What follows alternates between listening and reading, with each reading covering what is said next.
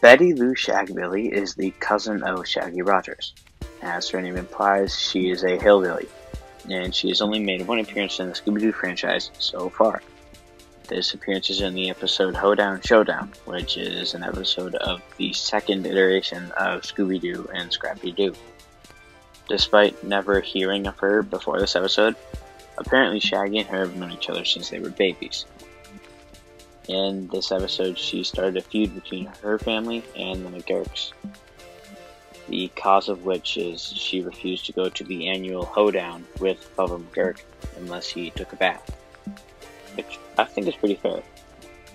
And it is up to Shaggy, Scooby, and Scrappy to get Bubba to take a bath on time.